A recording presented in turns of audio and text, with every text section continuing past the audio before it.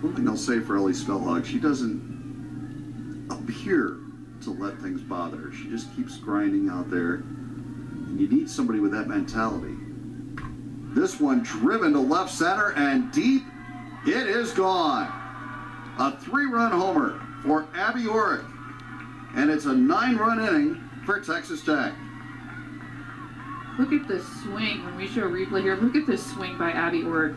Absolutely gorgeous. She drives that ball far over the left center wall here, and she knew it right away. She tossed that bat down. That was a no-doubter right off the bat. About hit that flagpole beyond the fence, and man, what a day for Orrick. She has hit 2 balls that were absolutely crushed. A single really get this rally going here in the second, then a 3-run homer. And now it is 9-0 Texas Tech. The Red Raiders with 9 runs.